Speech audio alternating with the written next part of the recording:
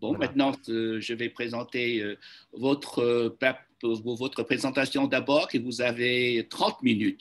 Et si vous voulez commencer maintenant. Je vous remercie beaucoup et bienvenue. Merci beaucoup. D'accord. So, thank you, Professor, and thank you also for your kind introduction. And I hope I won't disappoint you with my paper. And thank you, of course, to Van Lang University, to all the organizers, like Irasec, of course, and all the participants today.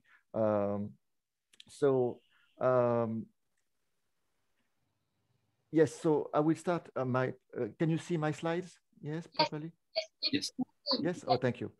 So the first 10 minutes, I will present, as you said, this upcoming book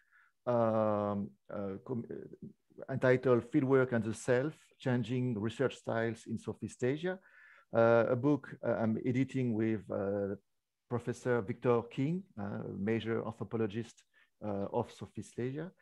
And so I will present first some key ideas of this book, a book that should be released in September with Springer as publisher. Then I will move to my personal account and ethnography on Caudaism.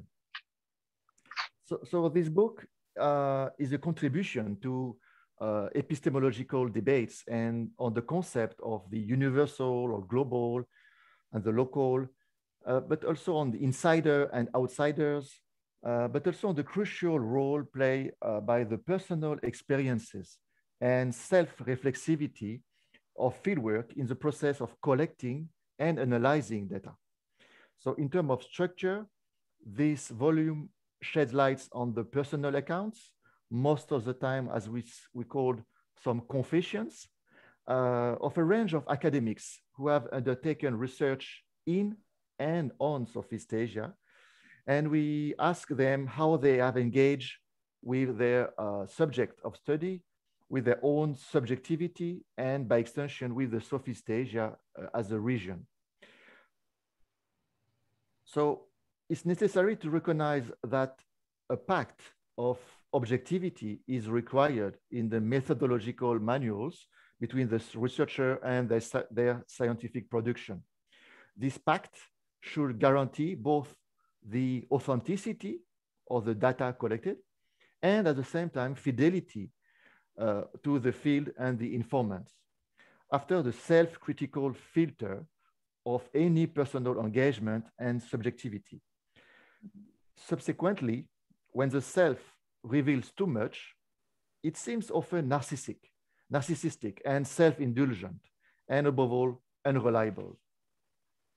Scientific writing usually erases the imprint of the I and present the experience of fieldwork in a cold and objective way. Scientific writing usually has preferred for a long time the misleading, invisible, but omnipresent we of the scientific narrator, erasing their subjective traces. And very often we have the opportunity to read in many manuals of anthropology and even some monography, the expression, we have met the village chief, we have eaten this fruit with fruit, the shaman told us the secret of his potion, we went to these archives, etc., etc. If most textbooks on methodology in the social sciences have raised issue on the temptation of egocentrism in the author, we should go deeper, we think. Egocentrism is not a temptation, actually, or a risk, but comprise evidences. And subsequently, it becomes not only an influence, but a parameter to be taken into account by the researcher at all times during the research process, during the pre-field, data collection, analysis, publication, return to the field, and so forth. This upcoming volume aims to take into account the core of the intellectual and subjective activity of the researcher in their methodological quests for objectivity. And I'm referring here to the advice that the famous sinologist Marcel Granet would have given to his student, Georges Dumézil, a famous linguist. And he said, a method is a road after we have traveled it. Here, Granet invites the researcher to remember that the right method for field research is a posteriori construction of the fieldwork.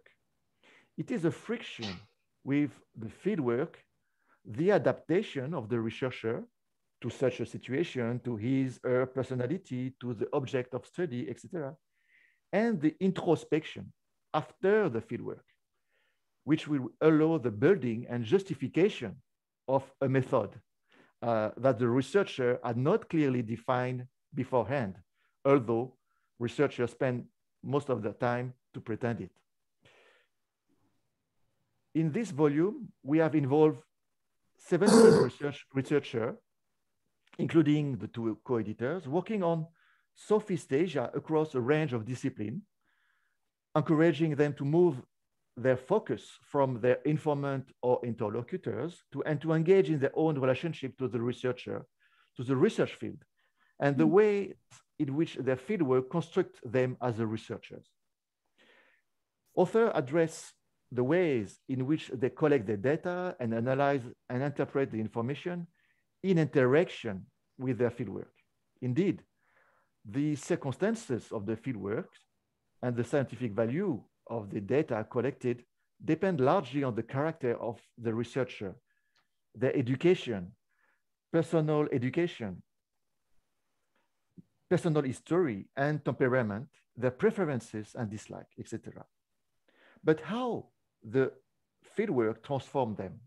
How did they come to choose a field site and one research theme rather than another? How have they felt and thought about the transformation of their fieldwork over the years and their publications? What are the intellectual, methodological, and personal orientations that have led them to this research? To answer this many questions was considered by all authors as a further proof of honesty, giving peers and other readers access to the possible truth as it appears to them, as far as they can know it. They are engaged in considering what we can say after Le Jeune, the inevitable oversights, errors, involuntary distortion in their approach and understanding of the fieldwork, explicitly indicating the field to which this oath of honesty applies. Likewise, it seems relevant from an epistemological perspective to explore how the practice of confession can be conceived by the researcher as the ability to revisit their relationship with their field research and to clarify the logic of conjunctures which allow them to access this particular field research and information. Finally, the confession mode used consciously by a scholar is therefore not so much an alienating or dissociating process, but rather an emancipatory one, crystallizing a desire for renewal, the ability to look in the face of one's past action is a process of fieldwork. Secrecy, like lies, can be a major obstacle in the search for truth. However, several authors have already demonstrated in their respective ethnographic a lie-generating situation, the issue of secrecy and secrets, which might become meaningful data.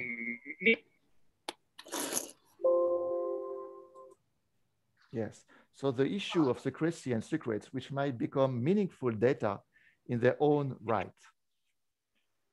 Among scholars who explore the meaning behind lies and secrets in terms of field findings, we can quote Marcel Griol, Barnes, and Susan Thompson, for instance.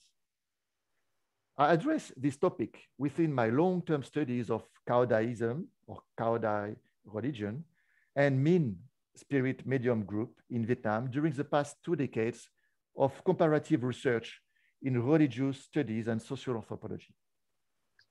I suggest that fieldwork and working in the archives and on other primary sources requires us to read between the lines, interpret the unsaid, to refute lies, gather clues, which might finally give meaning to the sociological whole. This is not possible without considering secrecy as a major social fact, somehow compensated by the ingenuity of field technique, as say Passin. In an article published for the first time in 1906, the German sociologist George Simmel presented his interest in the philosophical and sociological study of secrecy.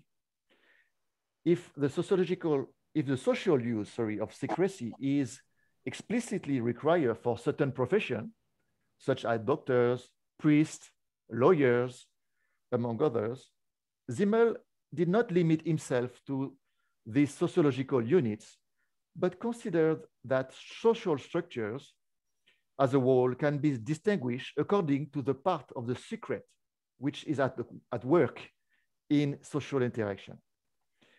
So I quote here a major paragraph from George Simmel. Secrecy, he said, in this sense, which is effective through negative or positive means or concealment, is one of the greatest accomplishments of humanity. Secrecy procures enormous extension of life because with publicity, many sorts of purposes could never arrive at realization. He said, secrecy secures, so to speak, the possibility of a second world alongside of the obvious world, and the latter is most strenuously affected by the former. Every relationship between two individuals or two groups will be characterized by the ratio of secrecy that is involved in it. Even when one of the parties does not notice the secret factor, yet the attitude of the concealer and consequently the whole relationship will be modified by it. End of quote. The topic of secrecy became all the more obvious to me from the time that I worked on a new Vietnamese religion, Cao Dai, from 1997 onwards. Many historians and sociologists have interpreted this religion as a contemporary expression of the resilience of Chinese secret societies in Vietnam. I will decipher the way of followers of Cao Dai have invoked secrecy in the relationship with the ethnographer, and how I located myself in this ambiguous situation to get access or not to secrets. Finally, the contours of a heuristic paradigm of what I call Homo Secretus will be outlined, in which the secret, real or presented as such, becomes an inherent dynamic, not only of the social bond, of power relations within patterns of a society with secrets, but also of the work of the researcher. Cao Dai found its real roots, I say Smith, or origins in Minh religious associations, themselves the heirs of a tradition of Chinese and Sino-Vietnamese secret societies. From the Yuan dynasty in the 13th, 14th century onwards, this organization took the form of associations of Buddhist devotees which incorporated Taoist beliefs and practices. The mode of communication with the spirits, the so-called Fuji, to hold the Ji, meaning the instrument of spirit writing, spirit medium writing, the ke in Vietnamese, is intrinsically part of the formation and development of this movement. So in Cao Dai, the Chinese Fuji method of communication with spirit is called kabut. So the pencil to hold the pencil, the brush, the pen. I therefore began my analysis of Cao Daism with a classic ethnography of the Cao Dai Hu Chen temple in Vitry-sur-Seine, a southern suburb of Paris, as you can see a picture here. So during my MA and then my MPhil in 1999-2000. In this temple, I had the opportunity to attend several spirit medium seances while recording and studying gesture, posture, behavior, sounds, silences, which is the role of the participant observer. Along with my PhD in comparative sociology and ethnology at Paris 10, Nanterre University, I broadened my perspective by spending 4 months, day and night, in the Cao Dai temple of Binhua in Yadin, Bintan district, in the northern suburb of Ho Chi Minh City at that time, and then followed the different network, the different correspondence and bridging moment between this temple and other Cao Dai temple in southern Vietnam and North Vietnam as well. It is on the basis of this ethnographic data that I expanded my exploration of Cao Dai spirit medium practices and networks, which was the topic of my PhD thesis and of my updated and published monograph.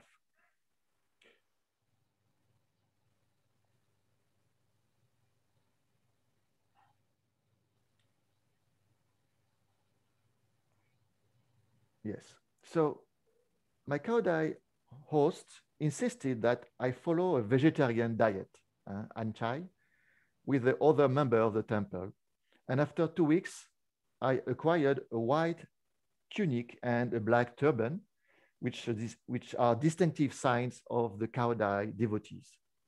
These 2 prerogatives afford me the opportunity to access pure spaces, formerly forbidden to non-devotees, especially the main altar with the image, as you know, of the eye of the Master Cao Dai, the supreme male deity of the Cao Daism.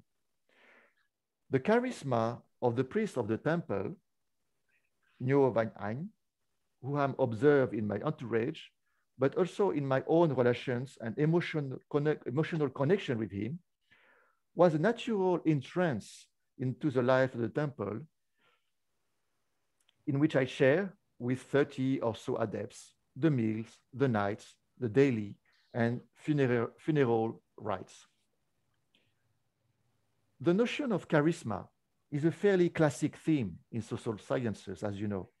In other words, I was inclined to believe that people become charismatic because they are out of the ordinary, or because they hold secrets, which give them not only authority and respect, but also a cachet of mystery.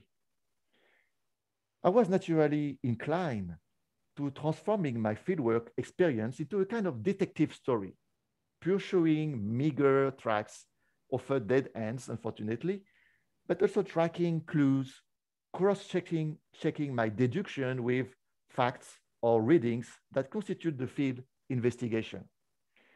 I therefore collected and listed the natural, characteristic or distinctive signs of people I met, like the size of the bird, length of hair, the place of mole on the face, protuberance on the forehead, length of fingernails, skin texture of the hands, etc., etc., which are the most meaningful in the Cao Dai context to detect some charismatic signs. Furthermore, I list and collected certain elements of esoteric knowledge, for which they would be the only ones, or the rare ones, to hold and to keep secretly. I also came to approach secrets in Cao Dai community after I came across, more than a decade ago, an unpublished manuscript that translate secret societies and or societies with secrets, dynamics of dissent and conformism in traditional Vietnam, which is a paper written by Georges Boudarel and found in his collection run by the library of the Institut d'Asie Orientale at Lyon, which collect the massive collection of all the work of Georges Boudarel. The writing of talisman is a recurring dimension in the liturgy of all the frequently referred to Cao-Dai oratories. In my fieldwork, the supernatural interpretation of talisman are part of the stock of emic resources permanently available to followers of Cao-Dai to legitimize the position of a dignitary in the hierarchy. The mastery of this practice leads high dignitaries to leave the premises of the temple regularly to exercise their demon-exorcised powers in another temple or in someone's house. And yet, this type of secret ritual knowledge, which I have referred as talismanic writing, is very rarely emphasized and even less studied in previous works on Cao-Daism or even in other Vietnamese religious movements. The ritual procedure in question consists of writing of talisman, hoa bu, also called han phép, administrating a sacrament, as Cao-Dai translated, or doing the religious law, the dharma, or doing a talisman, lam phép. The ritual knowledge that this writing requires is designated within Cao-Daism by the writings or secret science, bitik, or secret law, bifap. The exegetes, the commentators, commonly translate these ritual prerogatives into French or English through the notion of sacrament, referring to the Catholic translation. In Cao-Daism, the practice of a sacrament is granted only to dignitaries, chuksak, and especially to those who take the oath to keep esoteric knowledge secret, who follow a completely vegetarian diet, and who have a pure mind and unshakable faith in Master Cao-Dai or Mother Yeuchi Kimmo. This talisman takes a substantial place in the everyday life and religious representation of the faithful. In my fieldwork, I had the opportunity to see dignitaries doing talisman there on many occasions. First, marriage, wedding, is the occasion of a protective talisman for the future life of a couple. We can also have that during the installation of an altar or a statue, during the inauguration of a house, to pose the genie of the spirit in this place. The healing talisman, of course, is used for serious illness and to cleanse fault, to better elevate karma, etc. It is during funerals that demonifuge or talismanic rituals play the most dramatic and grandest sequences in Cao-Dai practices. Here you can see in this picture the sacrament of cutting the 7 roots of or earthly ties, aims to cut the 7 points of the vital fluid. In other words, the invisible and revengeful ropes of karma.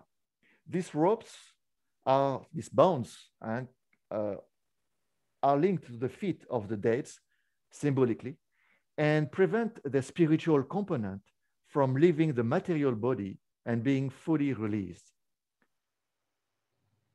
Moreover, a major talismanic writing around the coffin, as you can see, confers at the end of funerals the mystery of deliverance, as the Cao-Dai call it, or ascension, Han Phép Do Tang, with the objective of helping a soul to be saved and to join the eternal homeland.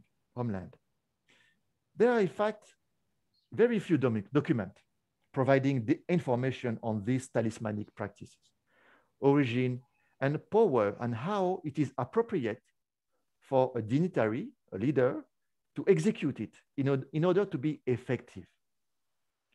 According to my observation at the beginning of my fieldwork, a talisman consisted of a mysterious Chinese character written by a dignitary. All the main informants said, yes, the leader used a Chinese character, but we don't know which one. That a leader used with 3 sticks of incense, a pistil of flowers, as you can see here. Vous avez 5 minutes. D'accord, thank you. But the identity of the Chinese character was communicated to me one time by a 60-year-old exegetes, the so-called Duc Nguyen, which whom I'm sympathizing. And he offered me a rare booklet on this practice, where he depicted me that this recurring character drawn is a Chinese character heaven, Tian. And the dignitary has to write this character on different part of the ritual to allow this exorcised ritual. The most striking case which caused many debates in my fieldwork was the revelation by Duc Nguyen of the secret of the talisman. My knowledge of this character, thanks to the revelation or maybe the betrayal of secrecy, gave rise to some very heated debates between the dignitary, as you can imagine. But thanks to that, I was surprised, but many Kaodai people free up their ideas, their tongues, thanks to that, and they start to give me more details because Duc Nguyen start to open the door of sharing secrets. Yet in my different fieldwork, I was confronted with another epistemol role played by family secrets. And so I will skip here because it's too long, I'm afraid. And as you can see here, most of the Kaodai informant use a lot of pseudonyms, alias, okay, in different occasions. It can be during the family, they use a special intimate name within a house, a temple, of a branch. During the literature, the same person can use, or someone else can use for this person a pen name for writing his publication or comments, even sometimes for using in journalist paper. Within the hierarchy, a same person can use a different name according to religious rank in their lifetime. And even during the worship, some people can have another name of a mythical deity who appear during spirit medium seance, and sometimes have a post-mortem name given to a person who have become immortal after death. So you see the complexity for the ethnographer to connect the dots, to understand who is who, okay? And actually, I spent years to understand who was who. And when we write in a paper that Mr. Chi-Dat here write this paper, you have to know after years that this person is Mr. Nguyen Hu Nguyen, okay, who was in another paper called Ho Zue, etc., etc. So you can imagine the complexity. And thanks to that, I start to spend years actually to depict all these names in the history of Kaodaism, okay? And I try to find this culture, I call the culture of pseudonym, of pen names, hide actually a very recurring nepotistic logic, a clientelist no logic. Because it is actually legitimized by the spirits that some people, some cousins, some wife, some children were actually become at the highest rank of the hierarchy thanks to some spirit medium seances. So here you can hear the famous Pope, Levan Chung. Another here example is the example of Létienne Fouque, one of the 12 first mediums. Is very defying topic in Tainin because his mother was appointed priest of the administration. His young brother was the first spirit amateurs and also was appointed by the spirits of his brother, connected by his brother as official medium, etc., etc. And the same married with another woman who become a pupil priest, etc., etc. So you see all the clientelist relationship. So so as you see, in many ways, the researcher in social sciences and humanities aims to reveal secrets. That is to say, to divulge new and often obscure knowledge known by a small number of people, or at least presented as such. So, according to Clifford Geertz, the anthropologist can be defined as an author whose scientific credibility and authority for their analysis and methodology are their style. I would extend this by specifying that such style, which could be described as fictional or imaginary, is based on a part of secrecy among the authors, fieldwork, and the various form of pre-field, the pré-terrain, as Condominas said it, or the knowledge surrounding the fieldwork, readings, images, representation, etc. of the data.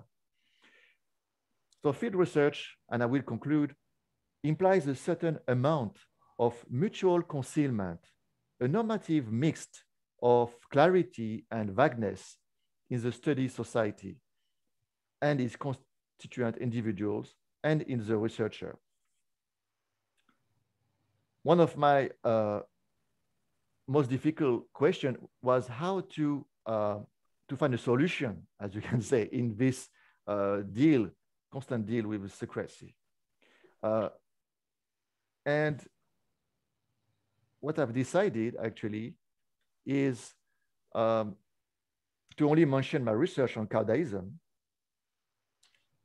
The review of my field data and of my own reflexive work benefited at intervals from my collaboration and my co-writing of articles with other researchers. Such a collaborative work was able to unveil hidden data, at least to my humble observation, to the various perspectives. So I was able to work on the gender topics, on discipline debates, or cultural areas with different collaborative work that I will, you can see here different collaborative publication. In the same vein, whatever the size of the social group study, its numerous areas of secrets invites us to keep in mind the modesty of the research work, the necessity not to territorialize one fieldwork, to limit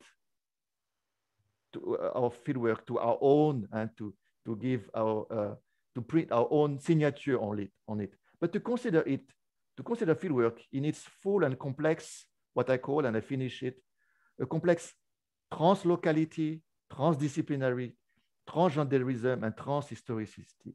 I mean, the fieldwork should be seen as a crossroad of data collected about a similar research object according to different places, disciplines, genders, and period, respectively. Thank you for your patience, and I hope you have some comments and questions. Merci.